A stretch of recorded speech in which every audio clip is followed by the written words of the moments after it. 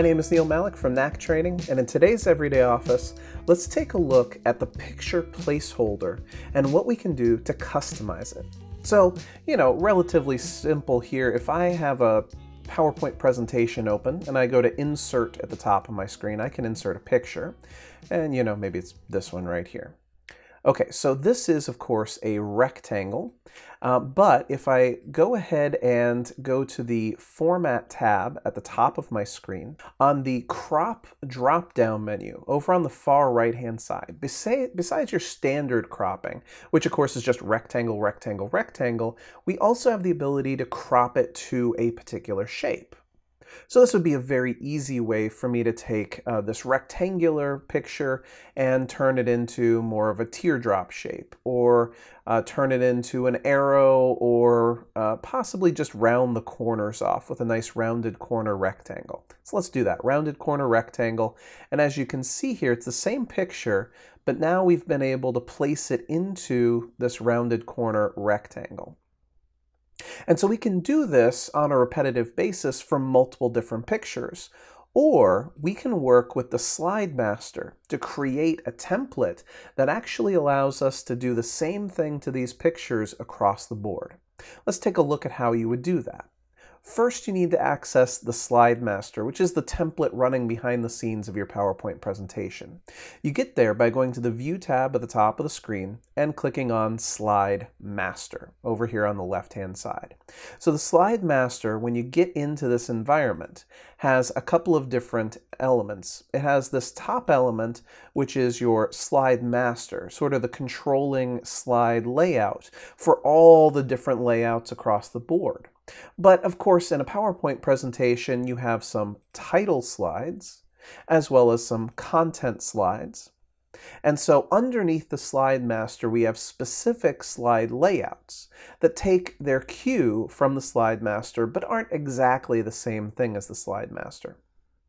So what I'm going to do is I'm going to create a slide layout that uses a picture area to consistently have the same types of pictures show up in the same way.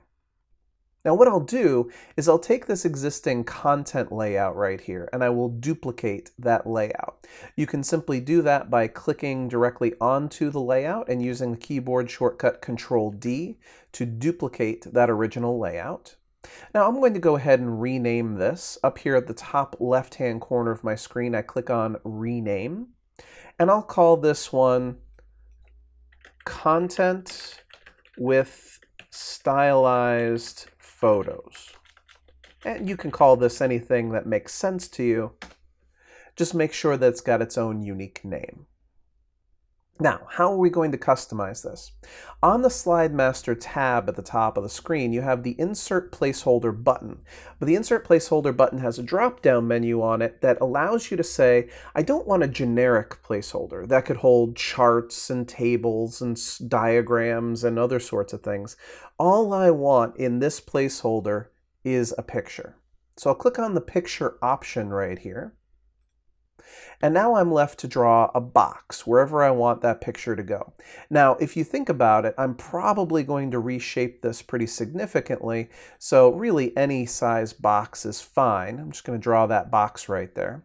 Because now that I have this picture placeholder selected, using the Format tab at the top of my screen, I can choose the Edit Shape drop-down menu and change the shape out for something else entirely.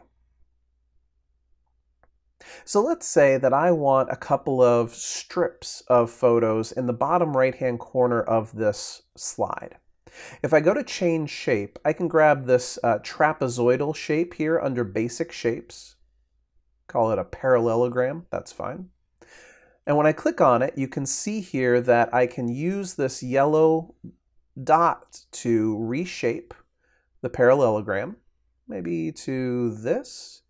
And then I can sort of scale it up, maybe make it touch at the top and over here on the side. And it's kind of tough because it's not allowing me to see the actual shape itself until I'm reshaping it. There it goes. Good. And now I'll just sort of slide it over. Okay, so as you can see, when I'm moving this, you can see what the shape is that I'm going for. I want a strip of a photo across that bottom right-hand corner there, like so. And I'm just making sure that both ends sort of slide off of the page. And then I can even duplicate that using Control D, and I can move that second strip farther down here maybe. Maybe overlap, maybe don't overlap. There, maybe that'll be good. Now I've created a layout that has these two image layouts right here in the bottom right-hand corner that aren't rectangles, but are something else unique and interesting. What I'll do is I'll click on Close Master View here, and now when I go to make a new slide, you'll notice I have title and content as a slide type, but I also have content with stylized photos as an opportunity. I'm going to click on that option, and you can see that I can just click right here on the icon to grab whatever photo I want. Let's say a nice picture of some computers.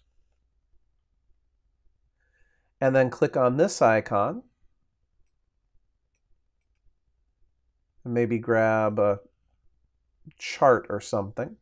And you can see there that now I've got these images cropped down to fit inside of this particular type of shape.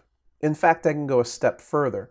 Once they're in these little boxes here, if I click onto the image itself and I click the crop button at the top of the screen, you'll notice that you can see the photo in there, and you can slide that photo around until it matches up with what you're looking for. So maybe I want that strip right there, and then deselect the crop button. And then again, I can click on this image, click on the crop button, and I can slide this around until the part of the picture I want is front and center. There we go. And then deselect the crop button. And just like that, when I go in and look at this slide, I can see that stylized diagonal photo in the bottom right-hand corner, as opposed to my standard rectangular photo options.